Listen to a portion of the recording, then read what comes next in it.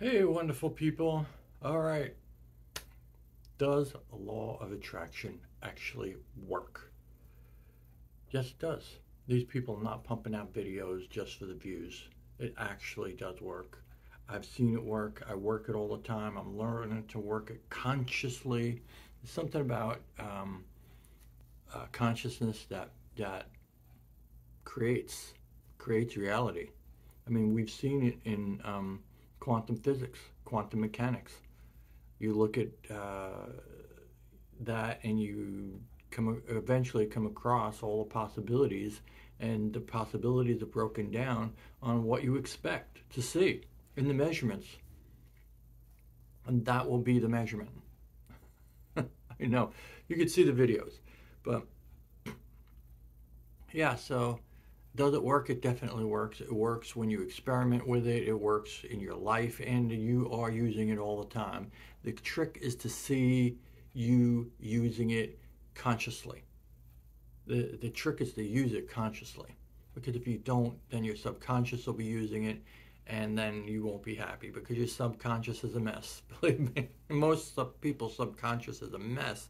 That's why 99% of the people are thought to be not successful, because they are also, a lot of people are there are manifesting, what I call manifesting through the physical.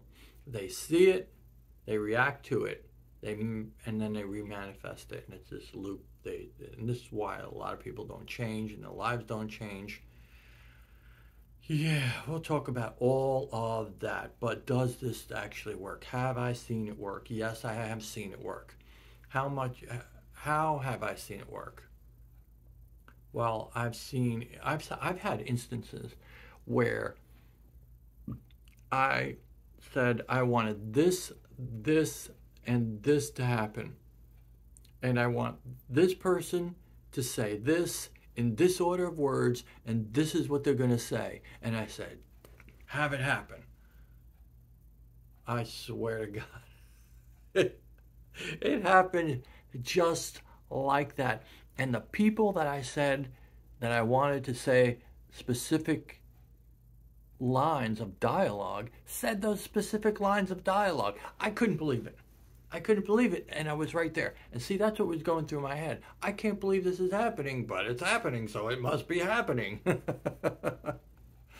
And I even had to do a reality check to make sure I wasn't dreaming.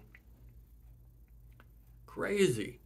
Yeah, so it definitely does work. These people are not fooling when they say they have seen stuff and they've done stuff. It just doesn't always work, and we'll get into why in other videos. But yeah, and see that it works, but it doesn't always work. So people are like, well, it's not working for me, or it's not working for my life. It's always working for you. It's always working for you. It's just a matter of what your experience is pulling from.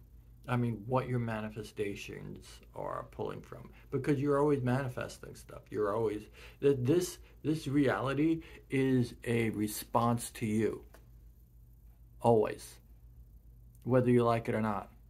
And I know a lot of people in this community do the specific person kind of thing. You know, why isn't this person texting me? Why don't they love me like I want them to love me? Um, and it's all you. It's all an internal game, dude.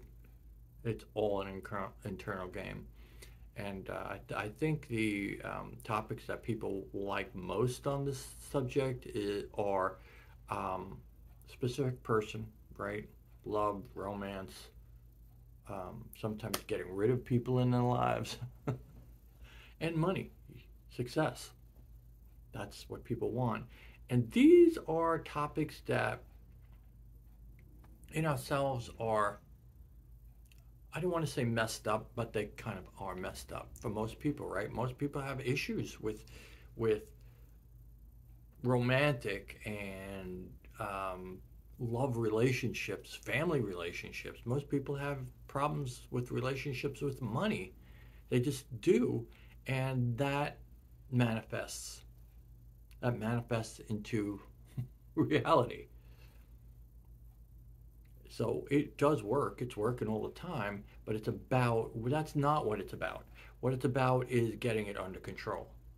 That your stated desires of what you really, really, really want in your life actually come true instead of it running on some kind of autopilot or reiterating what you already see every day in your life and what you have seen in your life, because the things that'll run your manifestational outcomes are your subconscious and your brain, and they all go by the past. You want things to be better, you have to take it somewhere else, and that's where we're going to go. I have hundreds of epiphanies written down on documents. I've been um, researching this for years, decades, honestly. A good place to start, actually, well, is Seth. He talked about it in this book. This book was written like in the 60s. Yeah, and he doesn't call it the law of attraction or anything like that, but he starts talking about it in the 60s. That's kind of when this stuff started to take off. And you had Neville Goddard in the 50s, I think maybe as early as the 40s, all the way up to now. So what is that, like 60 years? More than 60 years people have been talking about this. It's not, I don't know, fiction. It really works. I've seen it. I've gotten money from it, dude. Yeah, I've gotten how much? The most amount of money I've manifested was $220,000.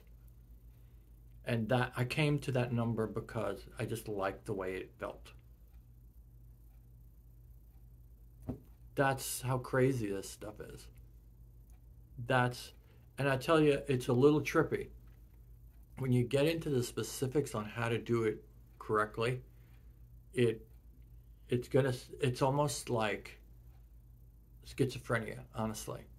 Schizophrenia is where where your imagination produces images and sounds, senses that are imaginary, but your brain and your mind can't tell the difference between your imagination and what's actually happening. And there is a part of your brain that does that. Everybody does that. Everybody kind of hallucinates their reality. That has been a discovery by science in the last few years as well. And the reason why we do that is to create it as we go. Yeah, it's not to document it as we go, like we used to think. We're recreating this whole thing, and it's up to our decisions, our desires, our beliefs, our visualizations, our subconscious. He's in there too, and some other out there factors that determine on what you're going to manifest in your day, tomorrow, next week, the next year, next decade. Yeah, it's all in you already. It's not a fate because you can change it, but it's there. It's pointing in that direction. Yeah. Okay. Well, yeah, it does work. Um, I have been using it consciously for quite a while now, and I'm going to do that tomorrow, and the day after, and the day after, and I'm still learning. It is a never-ending rabbit hole that you will go down, and the more you learn on how it works, the better your life gets. I'm sorry, a lot of it's knowledge-based. I wish it, well, in ways, it's kind of innate when you find out how simple and how organic it kind of is. And I think that's because of our mind, our brain. It's just so complicated. Our mind and brain are so complicated. And they take us off into crazy directions, and we're doing all this kind of crazy stuff. But at the end of the day, it's really simple. And it's basically what kids do. It's basically basic. But yeah, definitely does work. And okay, so let's unpack that. It definitely does work. Hey, man, there is magic in the universe, right? That's kind of the problem with quantum mechanics. You know, they didn't want magic in the universe. They wanted a clear cut, you know, one, 2 + 2 = 4 every time. That's what science wanted.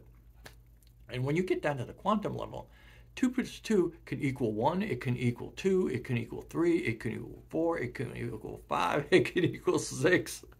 That's the issue. That's the problem that they have, but that's the gift of the universe here. You got magic in your life that you're probably not using, honestly. You don't know how great the probabilities and possibilities, because that's what this is. That's what law of attraction is, law of assumption. We're all playing with possibilities and probabilities. And then honestly, they're not limitless. They're so extensive, though, that you probably can't imagine the limits.